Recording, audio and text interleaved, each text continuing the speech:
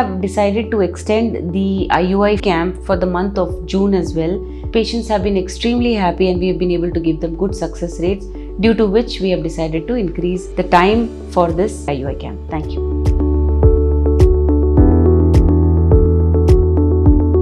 Hi, I'm Dr. Suvarchala, Scientific Director with ZIVA Fertility Centers.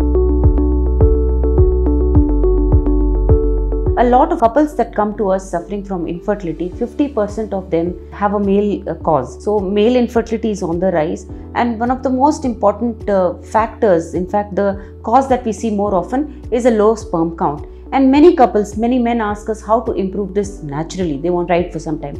First, try to understand that if it is too low, of course all these hormonal supplements have to be given, and then the wait is for 3 months, because remember that any treatment that you take, it takes for 3 months for the sperm count to improve or to show any development. So basically there are a few foods that you can try for improving sperm count. However, very important factor is, where does the sperm count presently stand? Well, if it is 20 or above 20, then there is a point in waiting for it. But if it is 1 million, then the point in waiting for the sperms to improve is not very reasonable, because it could take months to years for sperms to increase. And more often couples come to us at an age where they have waited too long to get pregnant naturally.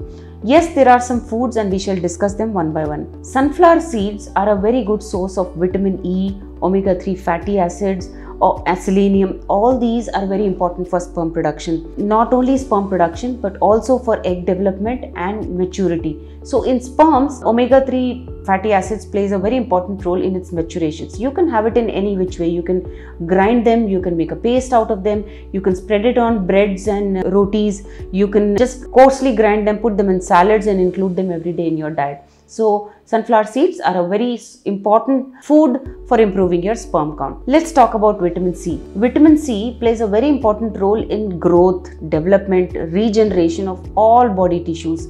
It helps in regeneration, in wound healing, in new cell production. Therefore, you can understand that even in spermatogenesis, that is sperm production, it plays a very vital role. So when couples come to us, we include vitamin C not only for men but also for women, because it helps in sperm production and development and motility of these sperms. A very high source of vitamin C are citrus fruits. You can have them as oranges or lemon, you can have juices, you can eat them raw, you can have all these things included in your diet so that you see some improvement in your sperm count. Next is cheese. Now, cheese is not the regular cheese that I'm talking about that you have in pizzas and burgers.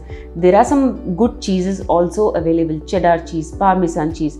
Remember, cheese has cholesterol, and much as it is denigrated and humiliated, cheese and cholesterol is also the most important product from which many hormones are produced. So because it is important, it's very critical that you include this in your diet. Now, when I say cheese, and I have told you cheddar or parmesan, include very small amounts, maybe a cube of cheese thrice a week, which will help in cholesterol production and therefore in the generation of hormones that are important for sperm production and development. Now, all these foods that I have talked about are readily available.